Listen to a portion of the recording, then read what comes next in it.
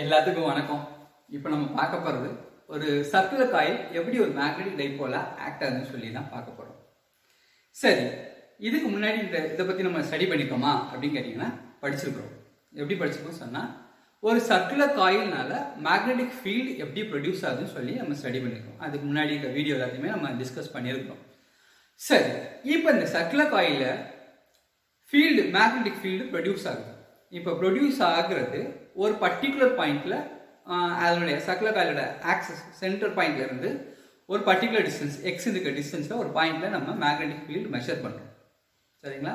அப்படி மெஷர் பண்ணும்போது இருக்கக்கூடிய ஈக்குவேஷன் தான் இந்த equation. B is equal to mu naught I r square divided by 2x square plus r square to the power 3/2.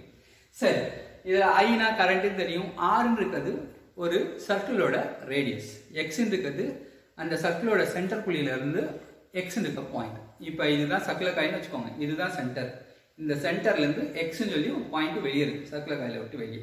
அப்ப இந்த ஓல இருந்து பி இருக்க அந்த பாயிண்ட் தான் எக்ஸ், ஆர் இருக்குது இதனுடைய ரேடியஸ். சரிங்களா? ஓகே, சரி.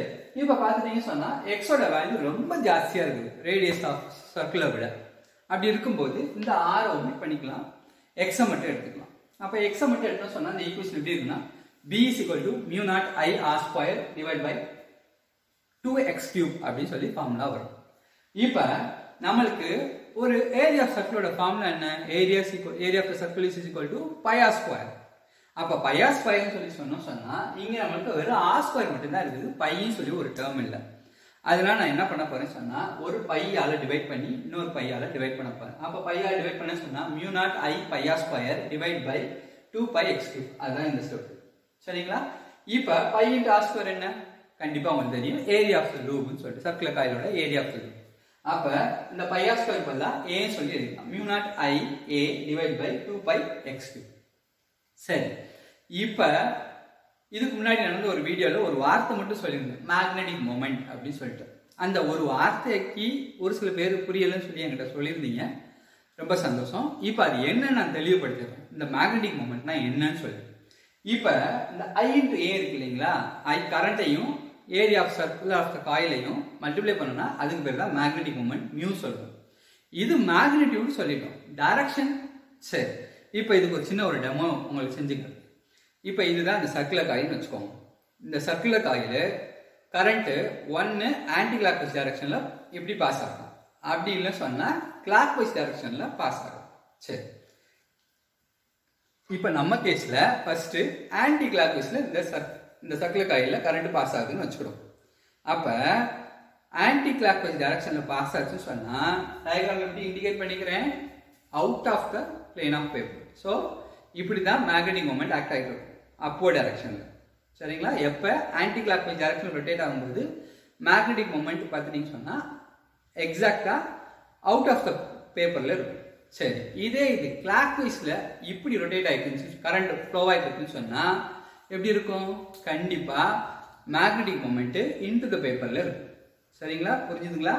கிளாக் வைஸ்ல ரொட்டேட் ஆகும்போது மேக்னெட்டிக் மொமெண்ட் பார்த்துட்டீங்கன்னு சொன்னா இன்டு த பேப்பரா இருக்கும். ஸோ இது வந்து டைரக்ஷன், டவுன்வர்ட் டைரக்ஷன். இது வந்து அவுட் ஆஃப் த பேப்பர் இருக்கிறது அப்வர்ட் டைரக்ஷன். சரிங்களா? சரி, இப்போ உங்களுக்கு அந்த டவுட் கிளியர் ஆயிருக்குன்னு நினைக்கிறேன்.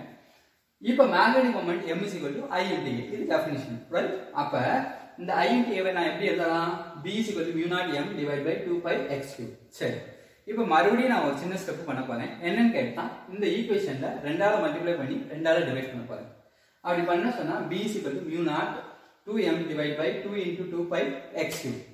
அப்ப மேல இருக்க நியூமரேட்டர் ஒண்ணும் இல்ல, mu அப்படியே தான் இருக்குது, mu naught 2m divided by 4 pi x cube. 2 into 2 4 pi x cube.